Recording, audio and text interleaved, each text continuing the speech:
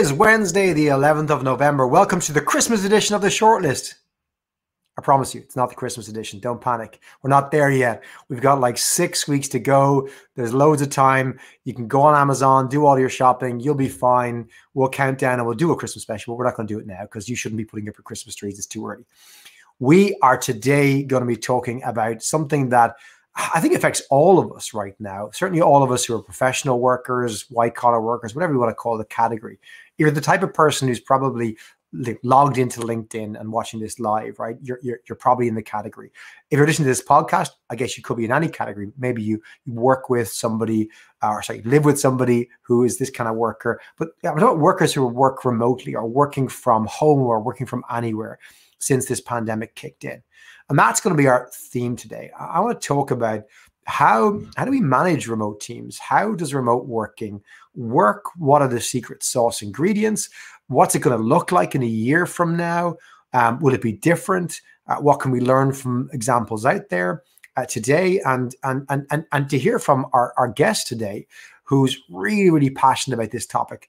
This topic, by the way, not being necessarily remote, but being leadership, and someone who's talked about that for a long time.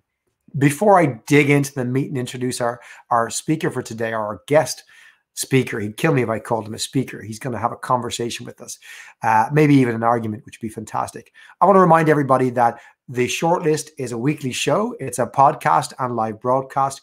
You can subscribe to our podcast on Apple, Spotify, or wherever you listen to your podcast as you go for your walk with your dog or your run. And please do subscribe and give us a 5-star rating while you're at it. We'd really appreciate that. We can't send you bags of goodies for doing that, but we'll give you love and more content over the coming weeks. But you can also watch us live on LinkedIn or YouTube, and you can find links to all our previous shows, and you can sign up for emails that will tell you about our future guests by going to socialtalent.com/the shortlist, where our lovely, nice people will write up lots of things on our website to tell you all about the fantastic shortlist and what we have coming. So those of you listening live, by the way, we love you, the live listeners. We want to hear your comments and opinions. We know this is a topic that affects you. We know you might be bored talking about it, but you know what? We're going to take a new angle on it. We want to hear what you have to say. I want to hear your questions for our guest, which brings me to our fantastic guest. The topic, though, let me just talk about the change we've gone through in 2020. It's felt dramatic for many of us, right? Many of us are still not coping well with this, right? Having to work from home or work from a remote office. And many companies and organizations around the world have really scrambled to adapt to this new way of working, as it's called, right? Disconnected teams, working asynchronously, schedules all over the place, little ones coming in, older ones maybe coming in on your calls. But others have really loved this. They've embraced it. It's like the best thing that's ever happened to them in their work life. They're cutting their commute by 3 hours. They're getting so much time back. They love the ability to move to a different location, maybe, you know. But the difference between the two, when you look at it, you look at the people who are struggling and the companies who are struggling, the companies who aren't, typically comes down to leadership. That seems to be the big difference between the organizations that are making it work and not making it work. And our guest today is a friend of mine. We've known each other for many years, and he's my go-to person on the topic of leadership. And that is Jason Lauristen. And Jason hails from Omaha in the US, but he's a thought leader and award-winning author who really focuses on helping companies deliver an incredible employee experience. That's what he's always done, always spoken about. He's passionate about bringing humanity back to the workplace. And I've seen him speak in person. The first time I ever met Jason, when he was leading a room of 5,000 HR folks in some massive conference center in Chicago. And he's here to talk to us today about what, bringing humanity back to the workplace looks like in a virtual workplace. Jason, maybe you can tell us more about why this is the topic you ended up making your career out of. Why are you so passionate about this subject? I think it's because my early career was working for really bad managers and having really terrible work experiences. I think that's where this came from. You and I have talked a little bit about this in the past, but my early career, I was in sales, and then I got into recruiting, and I worked in some pretty terrible workplaces. And then even as a recruiter, I started seeing inside of other organizations, and I started to realize that there's a lot of people having suboptimal work experiences, and they didn't like their job. They might hate their job. It was miserable. And then I had an opportunity. I joined corporate HR. I went inside with an awesome team, and we proved what was possible. I saw that it didn't have to suck, and then I was hooked on it like forever. I knew it could be fixed, and so I wanted to go fix it. And so that's what I dedicated my life to doing. So I'm a talker, Jason. I like to talk about these things. You write about these things. Like, which I think is an amazing feat. Just the feat of writing a book is fantastic. You've written several books, Social Gravity. You've talked about unlocking high performance. I'm just going to give a quick plug to your books. I think they're amazing, and you write so well, and you have some amazing insights in this topic, right? But I want to maybe kick off with just a sample of what's out there. I want to try and look to other writers and see what they're talking about, good and bad. And this is the section we call in the show, Jason, the news.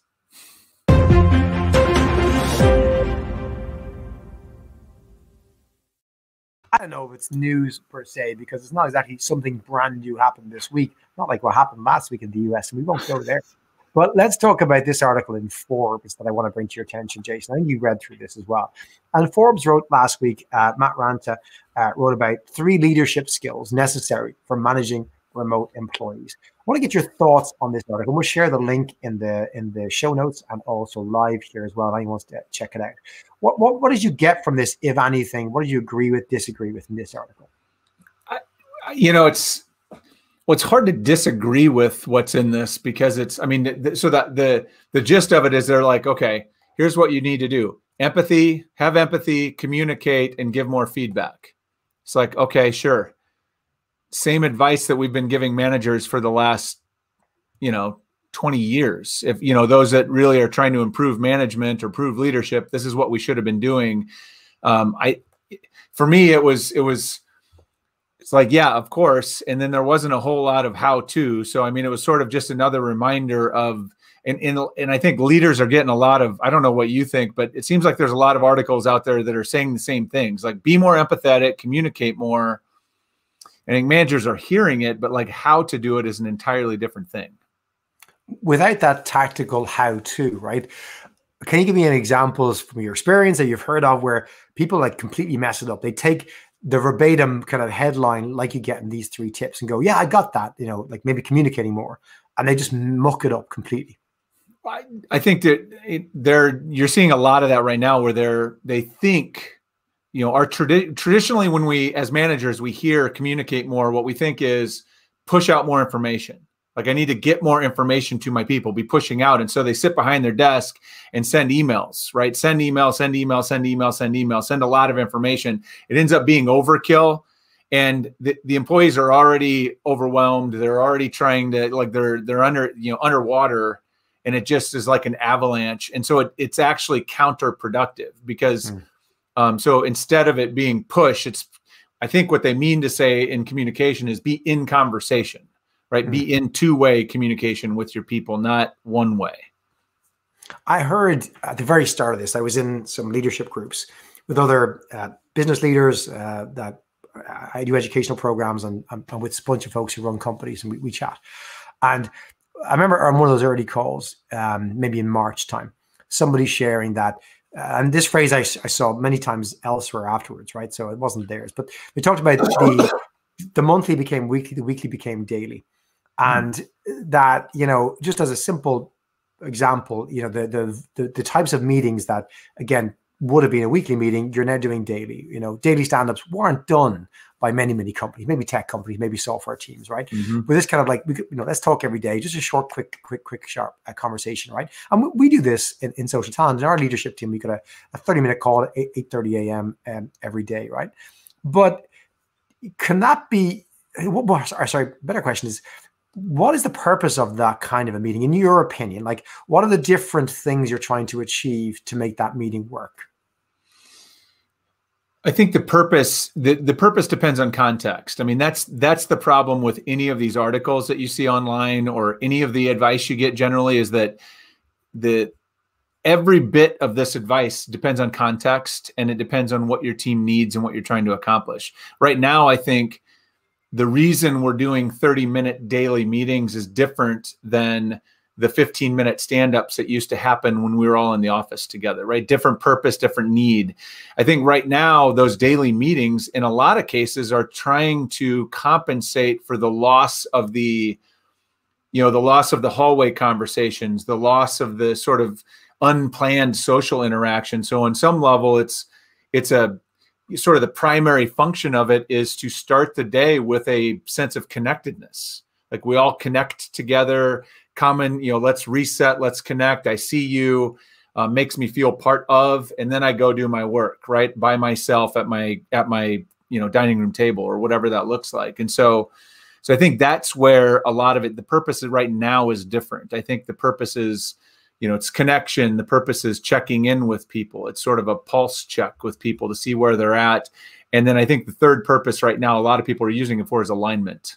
Like, do we like every day, let's make sure we're pointed at the thing that matters the most as a team. I find it really interesting when I watch the trailer for your new Employee Performance Academy. We'll send a link out at the end, Jason. It was really interesting when you mentioned, because I hadn't thought about it, like, and we're whatever, 8 months into this.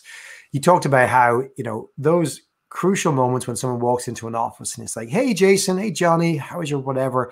And that time when you walk in to hanging up your jacket, to maybe getting your breakfast, sitting down at your desk, that's a really important time from that social perspective. And you actually have to deliberately replace that. To your point around one of the objectives, perhaps, of that daily stand-up is to say, well, we lost that time. We don't have it. It was how we used to start the day. So let's try and bring some of that back, but in a more formal, structured way. And it hit me. It's like, yeah, that's a really good point. Like, because I was finding myself in my daily stand-ups doing a lot of what you might call non-business conversations. And, you know, some people don't like that. And they go, what are we here for? Like, come on, can we just align and talk about work? And I agree with you. I think it's an important element. I think alignment is really important, and it's really good to have. I think that deliberate replacement of those social interactions is equally important.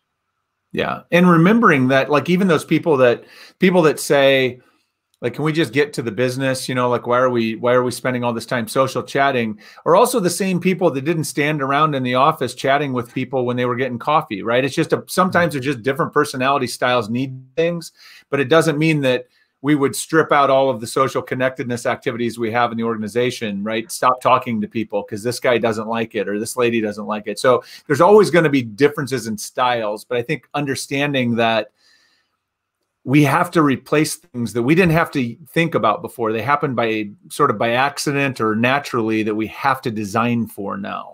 And that connects back to things that are fundamentally human, right? Things like belonging and acknowledgement and connection and those kinds of things aren't going to happen on their own when we're all separated.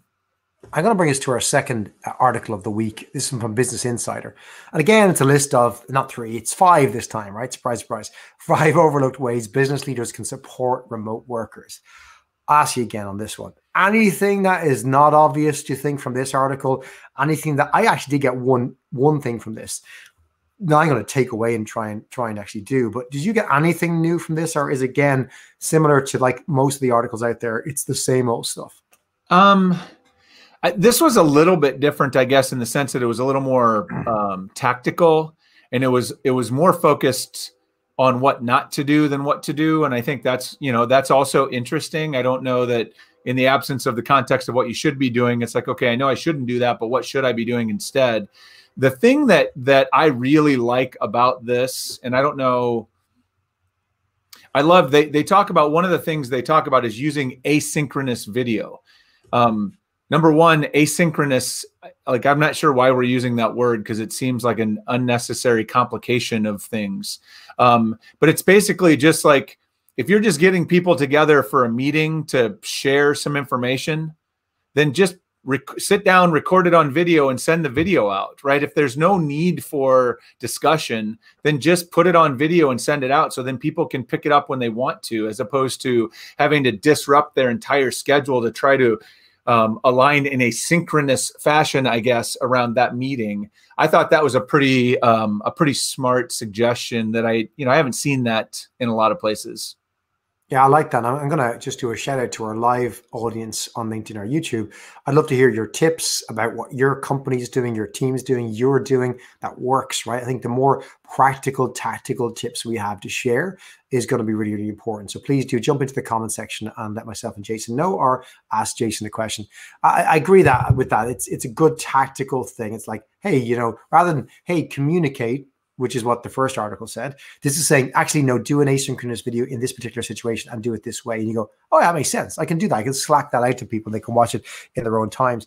It's a big theme, actually, this whole idea of asynchronous versus synchronous. And one thing I've noticed, Jason, that most teams, what they've done is, if they haven't been, virtual before, or work from anywhere, or work from home before, what they've done is they've tried to replicate as much of the office environment online. And one of the things that you replicate is the structure, which is a certain work day and hours, and you have meetings, and you're synchronous.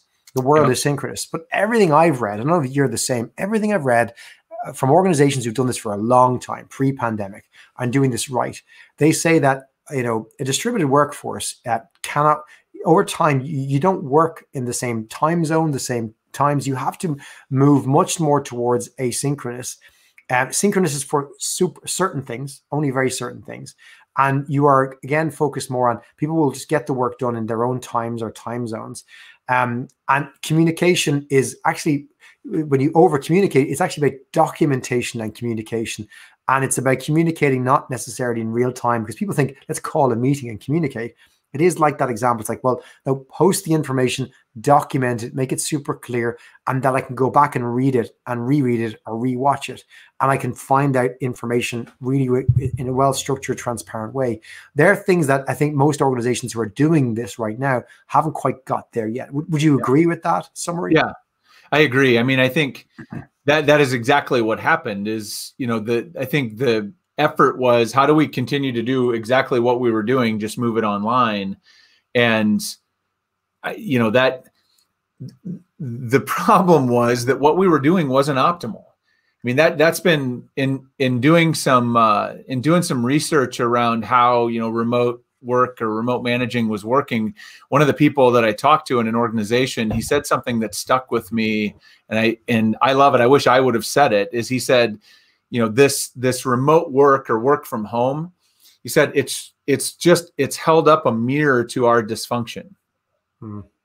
And I think that so much of what we're talking about right now are things that, like, we had a dysfunctional environment in person, but we had some things that were working for us to help us kind of overcome that, the natural social, the natural kind of interactions, the over the cubicle or popping your head in on someone thing that was compensating sort of. And then all of a sudden we took that broken system and we put it here, where all that stuff that was helping make up for it, it's just shown what was broken before. So you're right. And I think fundamentally what I keep coming back to, and I feel like a broken record on this, but I think ultimately everything boils down to getting far more clear about expectation and intention, almost entirely. When you're really clear on expectations and intentions, you know what matters. You've got a plan. Everybody knows what's expected of them, and there's clear intentions about that. And you put some mechanisms for communication around that. That frees you up from everything. Like, that frees you up from, becomes clear which meetings need to be live and which meetings don't, which meetings are even needed or not. What work needs to happen, how, all of that starts to get clear. But that we've been so sloppy about clarity of expectation and planning of work that it makes everything more complicated.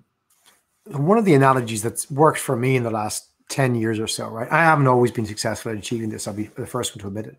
Is that leadership it's like sports coaching, right? If you look at an Olympic team, to me, the leader is the coach. The coach is there not to win the gold medal. Right? She doesn't do that. Her job is to let her athletes shine. Her job is to support them, give them the resources, make sure we have the right team going to the Olympics, and then encouraging them, listening to them, getting through the heartache, all that stuff. And then when they win the gold medal, she's done her job, right? And she kind of disappears into the background in some respects. Do you think that's why people get into leadership, to get into management, to be that kind of a person?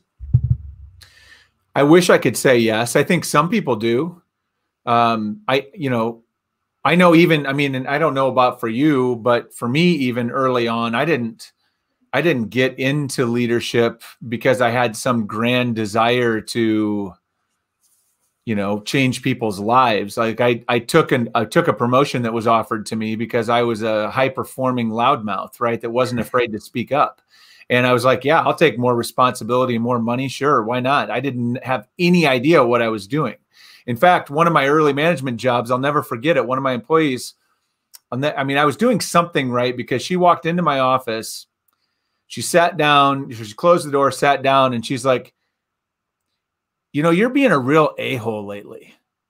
And like that was, and she was absolutely right. She didn't say a-hole. She used a very more colorful word than that, but she was absolutely right. I wasn't doing anything right. I mean, I just kept stumbling along, screwing things up. And so I wish I could say people get into it for the right reasons. I think some do, but I think it's just like coaches. Like, people aren't born coaches. They find that calling, and then they master skills that turn them into a coach over time. And I think leadership is often the same way. Like, you should kind of have a calling towards leadership that then you can build upon by learning the skills you need. So you mentioned earlier on survey, and I know that you recently surveyed several hundred leaders to understand what's going through their brain right now. What are their problems? How are they solving it? Like, can you share some insight as to what you've been learning recently about leadership in this kind of pandemic environment? Yeah, there were some things that were expected and some things that I guess maybe were a little bit unexpected. I think that what I saw predominantly, or what we heard back, we were asking kind of what are the biggest challenges you're having, or biggest questions that you are having right now. And the biggest one was, how do I keep my team connected? Or at least that was one of the most commonly cited, is that there's a real, which was interesting, there's a real sense that people need to be connected. We know that, and I think managers are feeling themselves what the absence of feeling connected does, how that impacts your ability to stay engaged and optimistic and energetic. And so they're worrying about that for their team. So that was one. They're worried about communication, not surprisingly, like, how do I communicate effectively?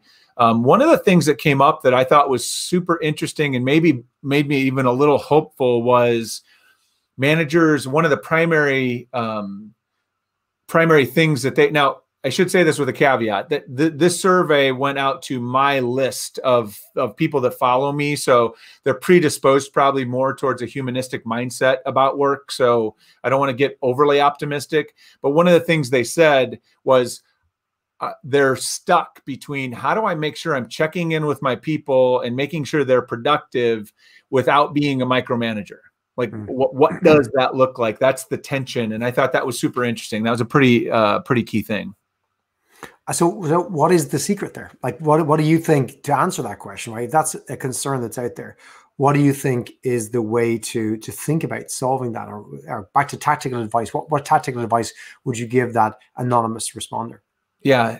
So I would say that so much of it boils down to, it actually is very similar, I think, to the issue around connection, is that so much of this is about establishing a foundation of trust and strengthening the relationship with your people. And you've got to spend time with them.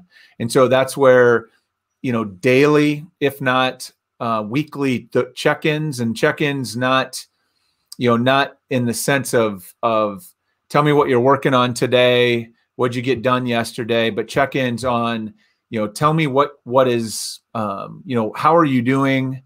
I love 1 to 10 scale questions. So like, what's your energy level, 1 to 10 this morning, or what level of distraction are you dealing with at home right now from 1 to 10? Just to give them some dials to set, those kinds of conversations. And then when they say it's a 3, it's like, well, tell me what's going on. Tell me about that. How can I help? It's those kinds of conversations that when you can get it to that relational level, and if you understand that employees experience work like a relationship, which I've got tons of data we can talk about that tells us that is absolutely true, then you have to think about it as a relationship. Like, how would you make sure that a long distance relationship right now was going well? Well, you'd talk a lot and you'd ask and you'd have conversations. And when someone said it's not going well, you'd ask them about that and you'd try to fix it. And so I think that's at the heart of it, is that if you can get that relationship and trust, then and in that you're asking for feedback. Like, you're asking, like, how's this going? And you give them permission to tell you when it's too much, right? That's the same way you would in a relationship that matters. Like, tell me when it's too much. I said, my wife, Johnny, this, my wife was running for mayor in our town. election last week, and she lost unexpectedly. Like, I'm still blown away that happened. And as a result, like, that's been a pretty devastating week at our house. And so I've been trying to check in with her and be supportive as much as possible. But there's been a couple of times where I've said to her, like, I don't know exactly what you need right now. And I know that I might be asking too much or maybe not enough, or I don't know what you want. So I'm like, just tell me to shut up if you need to, or tell me that it's too much, or tell me that you need a hug, or just, I'm like, whatever you need, I'm here. But I'm like, tell me when I need to dial it back or dial it up or help me. And so I just ask for feedback about that interaction too. And so I think the key to not being a micromanager is always, being in a conversation with your people about what they need from you as a manager, and then responding to that. We got some great comments from Peter Hogg. Peter, great to have you join us on the comments live. And Peter's, commented that he thinks that many people have a dated stereotype of what leadership is, and says stop being a leader and start showing leadership. And it reminds me of, like, I know when I was in university, Jack Welch was the great leadership role model, and that evolved into Steve Jobs, that evolved into Sheryl Sandberg.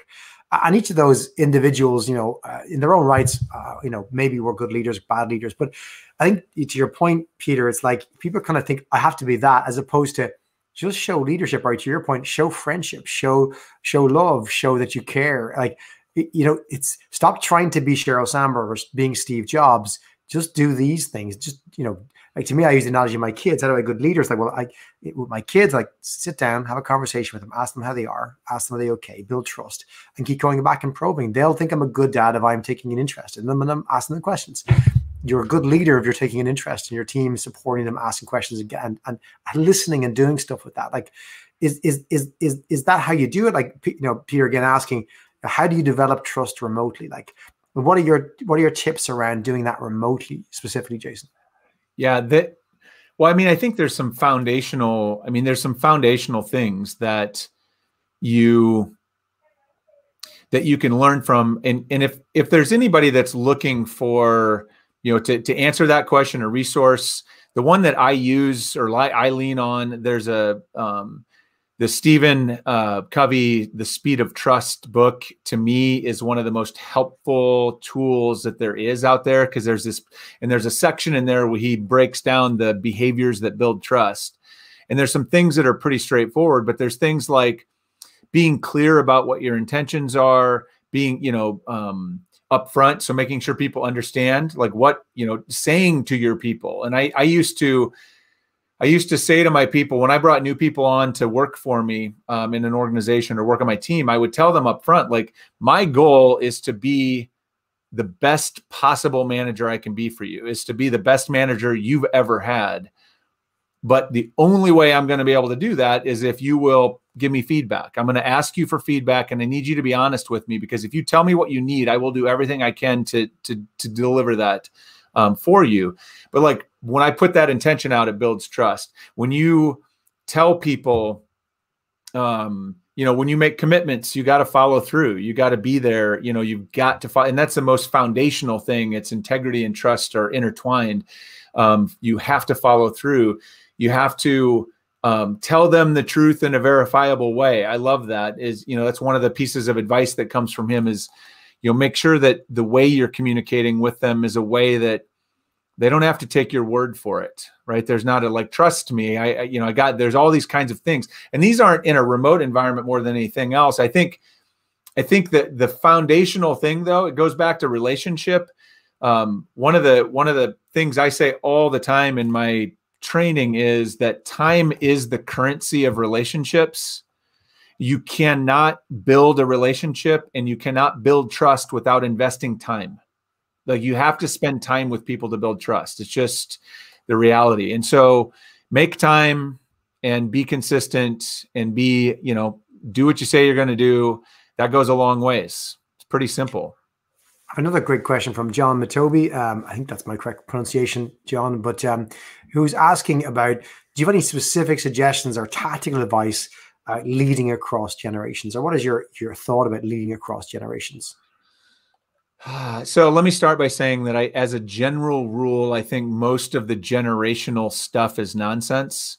I think there's some things we can learn from it, but I think what we can do, this is what I think all this advice about empathy that's out there, you know, like the first article, you know, have more empathy. Well, I think what that boils down to is recognizing that, you know, how do you, it's sort of like specific suggestions for generations is what about specific suggestions for gender? What about specific suggestions for whatever? It's like, well, you have to be really curious and want to understand that person, right? It's not all millennials behave the same way. Not all Gen Xers want the same things. There's some core things as humans that we want. We all need belonging and crave belonging. As human beings, we all crave belonging. We all crave acknowledgement and appreciation. We all crave, you know, being cared for, somebody caring for us. Like there are some general human things. So right now I would say lean into that and then have conversations with people to try to understand their circumstance, what's going on in their world, what's going on in their, you know, like, can you understand what's happening in their workspace, which is their dining room or their kitchen? What's happening there? And how can you help support them in making them feel more whole and well and confident and supported so that they can do better work and manage their life better? Like that's, I think, the key underneath it, regardless of generations. I think that's an excellent point in terms of going, you know, if you totally understand, your word curious, I love there, Jason. You're curious about the person, you demonstrate that and get to know them, get to know their perspective. You'll see all the different flavors that are there, and you're down to going, it doesn't matter what Gen Z do, it matters what, you know, Michelle in my team wants and how she acts, because she's in my team and she's my real person. I understand what drives her, what motivates her, what she's into, her styles, etc. In terms of, you know, the way she works. That's what's key. The Gen Z article doesn't really matter a damn. If I just was curious about Michelle, I'll get to know that stuff. Like that really resonates. It probably brings us back to a bigger point, which is that a lot of leaders, managers, let's say for the moment, because maybe that's a more familiar term for some folks, you know, they haven't quite realized that they're not the producer anymore. Their job is to get production from the people that are in their team. That is their sole job. It's a difficult transition to make from being, to your point, because I was the same as you, Jason. I was a top producer and I was given responsibility for a team. And I just, what I did was I knew how to produce. So I kept producing and hopefully kind of thought, well, if I do this really hard and fast and well, everyone will just copy me. It's just not the job of a manager or leaders to just produce more. The job is, as you said, is to go, how do I get these individuals to produce whatever that is, right? Yeah. Design work, creativity, output, sales, support. And you'll only figure that out by getting to the heart of what motivates, what drives them, creating an environment of trust for them, feeling like they're rewarded, giving them feedback. And that's your full-time job. Like, yeah. Do you think people get that as a manager, as a leader? That's your full-time job, not to produce. It's to let others produce or enable them to produce. The challenge is that, and actually this thought sort of flew through my mind as we were talking earlier too, when you talked about the, you know, how you think about your role as a coach, and that like you can't, like a coach doesn't actually go on the field or, you know, go on the court to perform. Like the coach's work is done sort of around, I would say that I think fundamentally, do managers know that? I don't think they often do, because the reason they're getting promoted is because of individual productivity or performance, right? Some kind of technical skill or whatever it was. You're really good at the thing that the people you're going to now manage are really good at. And so you're promoted for that reason, which sends a really weird message. Like the first message you get is, well, obviously, like Johnny, you're a super performer, so just keep doing what you're doing. Instead of like, there's nobody sits you down and says, okay, you're going to actually need to stop doing that thing that you're really good at and do something completely different. And I think, so I think that's problematic. I think our model of management and leadership in organizations, like that's one of the interesting things that came up in the research that I did, is there were comments in there, like some of the challenges that managers are having is they're like, you know, they're having a struggle finding the time to check in with their people and spend all that time with that and then get their work done. And I'm like, Your work is checking in with your people. Like that's your job. And so that's the part that drives me insane about, like, organizations wonder why managers aren't spending more time with their people. It's like, well, because they have a job and then you piled another job on top of it. Which one do you want them to do? Because what they're going to end up doing is a poor job of both. And that's the reality. And it sucks. From being a middle manager in most of corporate America is the worst, hardest job there is, because you've got two jobs that they're asking you to do, and no wonder they're tired. And so I don't think, no, it's a long-winded answer to say no. I don't think they understand it, because that's not the message that's being sent to them when they get promoted. I love that. Like, you get people going, I'm always in so many meetings. I need to get out of meetings. For some people, that's your job. Again, if you call a meeting an interaction with somebody, communication, it's like, your job is to do that. Your job is to check in, to talk. And then what do they want? You got to go to a different person in the organization and influence them to get what you need. It's your job to probably be in meetings. It's that switch. The producers, get them out of meetings for sure, the minimal amount. But your job is probably just a whole lot of meetings. And if you don't like that, don't be a manager. Don't be that leader. I want to come back to the virtual element of this, right? The remote element, Jason, for a second, right? Because, I'm sensing that this remote experiment that many of us are going through is highlighting crap leaders, right? And shining a spotlight on people who maybe just got away with not being a good leader. And I don't mean that they intended to be a bad leader. They just didn't know any better. No one ever showed them the way. They wanted to be a better leader, but they just don't know how. It's difficult to kind of be that kind of a leader anymore, right? Because there's so much of a focus on helping your team, and that's where some people are crumbling. Part of me says this is brilliant because the world's going to be fixed and leadership will be fixed because of this experiment. But as it came out today, I think there's promises that people in the US, Fauci's promising maybe vaccines for everybody in the US by April 2021. Does that mean that this will all come grinding to a halt midway through next year and then we go back to where we used to be? I hope not. I don't know. It depends on the day you catch me, I guess. If you catch me in my optimistic moments, I'll maybe say, no, we're going to, we've changed too much. But then I've also seen, our capacity to snap back on things and break, old habits are hard to break. Here's one of the things I think about a lot relative to this question is, regardless of what happens, regardless of, there's going to be leaders that want to pull people. We've already started to see it. People want to pull people back into the office as fast as they can. There's other, it's a bunch of organizations in Silicon Valley that have said, we're not going back to the office ever. We're staying in this forever. There's going to be a bunch of in between. I think the thing that's being overlooked is that, assuming that economically we don't descend into ruin. I mean, assuming that the global economy hangs in and starts to, continues to recover and gets back to a healthy place. The thing that has changed is us as people, as employees, as human beings, what we know is possible, what we know we are capable of, what we know, pre-pandemic, there's a bunch of organizations around the world that were telling employees, it is not possible for you to do your job remotely. So stop asking.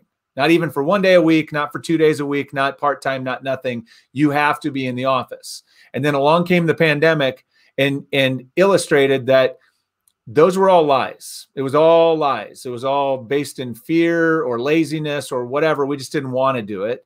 Now it's happened. It's proven that it can happen. And so we can never go back to a world where we can say, if you tell me I can't, then I know you're lying to me. And I know it's just because you don't want to. And so I think that's a more important underlying trend that has moved, is that the companies are going to behave like they're in charge of this.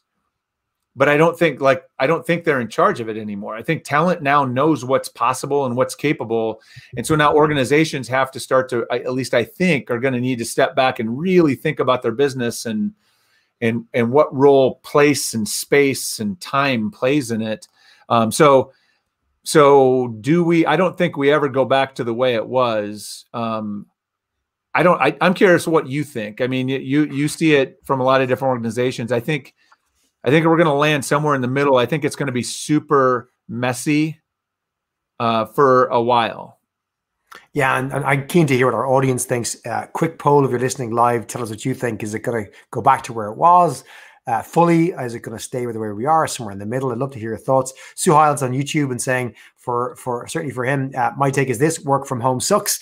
And my take, you know, I think that's it's a good quote, because it highlights the fact that whilst there are benefits, like not everyone likes this stuff. Mm-hmm. And what's been on my mind, Jason, more than anything else, whether it goes one way or the other, I think isn't so much the thing. It's like we're sitting here recording this in November, and you know, there's talk of maybe a vaccine in April, and there's talk, and most companies have said, hey, this is what we're doing till July. I just want people to make a call now, ASAP, for their talent acquisition teams, for their employees. Like, well, which way are you going to go after April or after July or after whenever? Like, tell us you're going to go back to a full-on, everyone's going to have to work in the office. Everyone's going to have to work remotely. Everyone's going to have to mainly be in the office. Everyone's going to have to mainly be online, right? Just pick one and communicate that and be consistent and just plan for that. I don't know what we're going to do past X date. For massive organizations employing 400,000 people going, well, until July, we're going to do this. Like, what about after that? Like, I need to make plans. Do I move home? Do I not move home? Will I have to come back to the office 5 days a week? Will I not? Like, it isn't actually that difficult to make a decision. Like this whole, well, we got to wait to find out what's going to happen.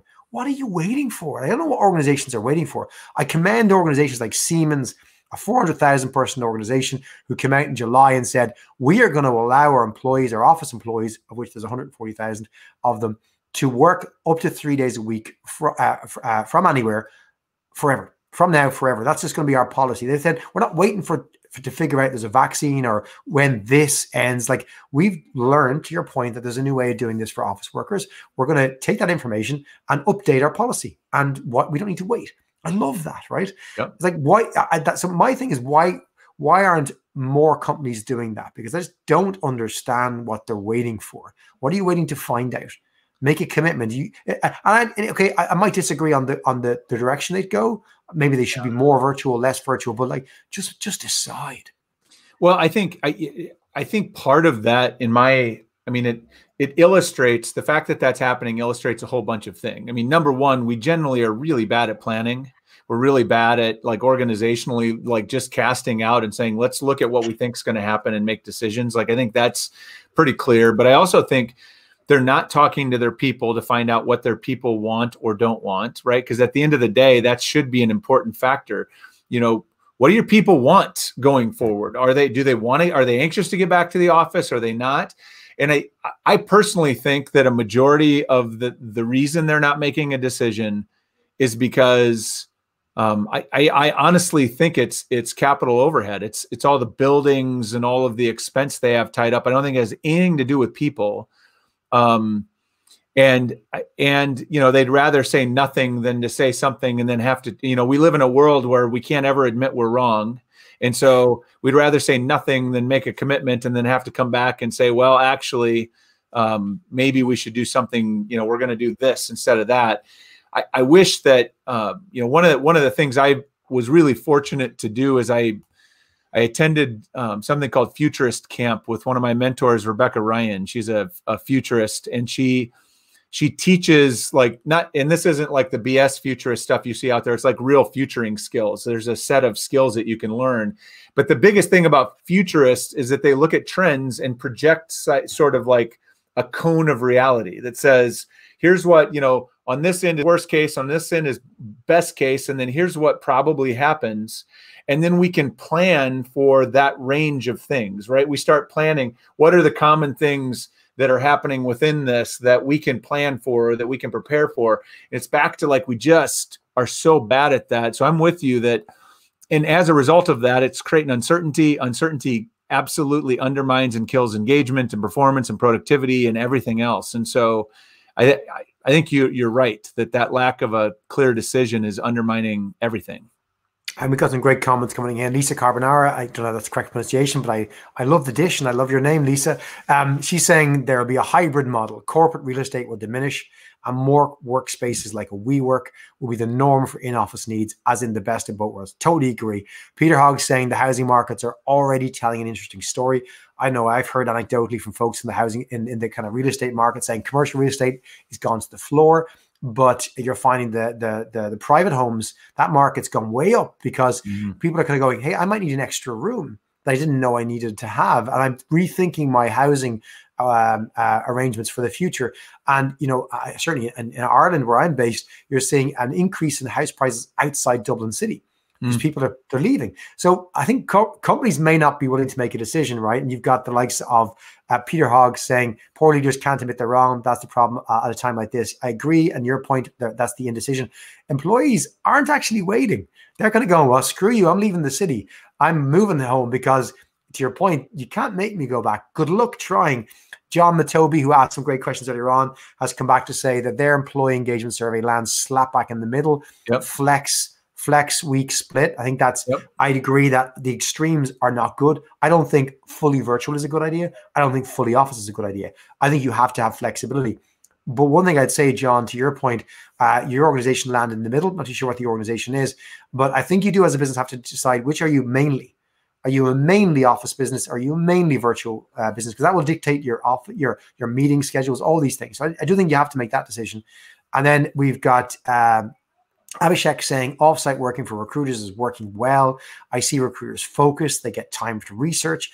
I do see that they need to be available in office occasionally as required and able to communicate faster and raise challenges real time. So again, back to the idea of something in the middle seems to be what works. And that's the consensus we're getting from here. And last, I'm going to just call out Rachel's comment here. Thanks, Rachel. It's a permanent change for the future of work for global companies. Those companies and leaders that have led their teams well, those that know and trust their staff can offer that flexibility dependent on what happens in the future. I think we're going to be selling this story. What did your company do and decide in 2020 as the employee kind of brand proposition for the next 5 years, Jason? What do you think? I agree, although I think that what will quickly become more important is where are you now, right? In June or in November of 2021, where are you? And what does it look like? And how did you get there? I think we have a really short memory. And I think one of the things that I think is not being discussed enough yet is that we won't be in a pandemic forever, at least knock on wood, let's hope, right? We won't, the pandemic conditions won't be here forever, which means eventually we get to go back to traveling and being together. And I think that's the part that we're not really talking about right now that we need to be thinking about is like, what does a hybrid work environment look like going forward? What does people want to come together? What does that mean? And how do they want to come together? And what kind of office environment do they want? Because it's probably not what it used to be. And it's probably not what you think it is. It's something in the middle. So go ask them and get some research.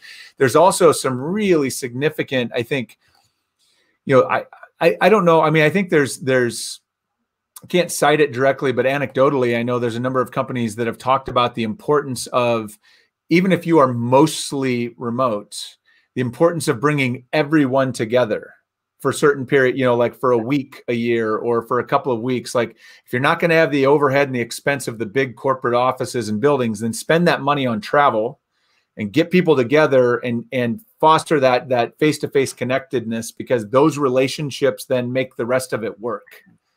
And that's been a really, I don't know how you found that for your organization, Johnny, but a lot of the organizations that are doing this really well and have gone through it really well had great relationships in place before it happened. Yeah, and for us, we've taken that advice and we've put in place a monthly, the first Monday of every month. We've missed 2 of them because in Ireland we're on lockdown at the moment. But again, we're going to meet, when I say we're going to give people the opportunity to meet the first Monday of every month, we're going to have a 2-hour extended kind of breakfast, and we're going to have a remote speaker dial in on Zoom, and that's kind of talking to our values. And it's an opportunity to hear a speaker that's about our values. And I know, and we've got some great speakers in so far. We had a fantastic speaker this month, fantastic one last month. But it's about it's connecting over breakfast, right? Yep. Really simple. But again, it's optional. It's nothing forced. It's like, but we want to create the opportunity for that. And then we have scheduling for the next year, our quarterly event where we'll have a team building thing, again optional, which is for those who really want to just connect with the whole company to meet up, and then each team trying to do that regularly as well. But again, because we're going to be virtual first, everything's optional, but you do have to create the opportunity. I think there was a real comfort felt by having them diaried in to go, okay, there could be an opportunity where I could, if I chose to meet up with my colleagues, really important. I'm going to call out 2 last comments and then come to a close with you, Jason. And whilst I'm reading these comments, you can be thinking about the piece of advice you want to share with our audience. But Peter's just put an interesting, Peter Hogg, an interesting comment in there about Dubai, where Peter's based at the moment. They've just launched, I didn't know this, a remote workers visa. You don't have to have a job in the Emirates. It's a great opportunity for remote workers to benefit from tax-free. Huh. Very interesting. That's kind of, I love this idea of countries now competing for talent by getting there first with new employment legislation. That's an interesting development. I think we'll see more of that. And then Simon Johnson, I think is a really important point maybe to close on, Jason, because it follows up from your points. If it takes time to build a relationship, it'll be interesting to understand at what point the trust is built and whether it's done on-site or remotely first. And if it takes longer to be done remotely, will remote workers feel a sense of detachment, thus spending less time at employers? So it's a really interesting thing, you know, when we've so many more people who've onboarded virtually and never actually met, what does that look like in an organization? I think we'll find out. But we've ran way over because there's some great comments and questions. And thank you to our live listeners for those. It's been fantastic. Jason, to add to our shortlist, we like to close every show with a piece of advice either you want to share with our audience that's yours, or what's been given to you in the past that you think is worth passing on. So I'm going to give, it's a piece of advice, but it's also a tactic or a tool that I think people can use right now. It addresses the questions about how to build trust or how to do things remotely. And as I mentioned earlier, I think the key is understanding work is a relationship for the employee. The employee experiences work as a relationship. The things that engage people are things like feeling valued and cared for and trusted and appreciated and seen, all of those things. And so the advice I would give you is to use something I describe as the relationship test. And the short version of this is that as a manager, when you're thinking about something you have to do with your people, whether it's a one-on-one meeting, whether it's giving some feedback, whether it's, planning a team meeting, whether it's whatever it is mentally to think about the approach that you're about to use and to, in your mind, put on the other side of this interaction, rather than an employee or a random group of employees, your best friend or your spouse or someone that you care deeply about, who you know would just tell you straight if you were really making a mess of it or if you were doing something terrible, and someone who you don't want to violate that relationship with. And then run through what you're about to do and think about how that person would react. If it was your best friend on the other side of it, how would they react? The way we handle performance appraisals or performance reviews, or the way we handle one-on-one meetings, or the way that we provide feedback to someone, how would they react if it was, if it was your best friend? At the end of it, would they be like, dude, have you lost your mind? Or like, what's the matter with you? Or do you even care about me? Because if it doesn't build the relationship with that person, then why would you do it to anybody else? And that's kind of the bottom line. Use the relationship test. I love that. I first heard that many years ago from you, and it stuck with me as a brilliant way to understand leadership and understand how to think about this stuff. Jason, it's been just a pleasure. Been a longer show than expected, but hopefully for those listening, you've really got great value from Jason's advice and the discussion today. Jason, I'm just going to make one last comment. For those of you listening who've enjoyed Jason's perspective, there's so much more. I know that you've got a program that you're launching online for employee performance. That's the employeeperformanceacademy.com. And you've got a preview of that that's free if people can go on today, managing virtual teams. You've got a 20-minute course. I watched it, thought was awesome. We're sharing the link there. So just look up that. It's employeeperformanceacademy.com. And you can check out the free first course and sign up for that if you're interested in this topic. Jason's an awesome guy, on great expertise on this area. And we're hopefully going to be working with Jason more in the new year on the SocialTalent platform for our leadership content as well. Thanks for joining me today, Jason. I wish you well. I wish your country well with everything that's going to hopefully continue over the next couple of weeks. Thanks, Johnny. Thanks for having me. So we're going to be back. We're going to be back next week with another brilliant show. I'm really excited about next week's show as well. We got a fantastic guest joining me, someone I got to know over the last few years. Actually, first met on a show I did in France, of all places, called Top Recruiter. Google that and find that on YouTube, folks. That is the fantastic Salma El Wardani. And Salma is a host of a radio show on Radio London. She's a fantastic online celebrity, talking about empowerment around diversity, equity, inclusion. And Salma's going to be joining me for what I think is going to be a quite heated debate on how those with power and privilege can help others. It's a really hot topic at the moment in the diversity kind of conversations, and just to kind of how does equity, how does privilege play out? Who has the power in these roles? How are they using it? How are they not using it? Join us next week. That's Wednesday, the 18th of November. You can find it if you subscribe to our podcast. It'll pop up in your podcast next Wednesday evening. And if you want to listen to us live and join the conversation, that's at 4 p.m. UK time. That's going to be 11 a.m. on the East Coast of the United States, 8 a.m. on the West Coast, 11 p.m. in Singapore.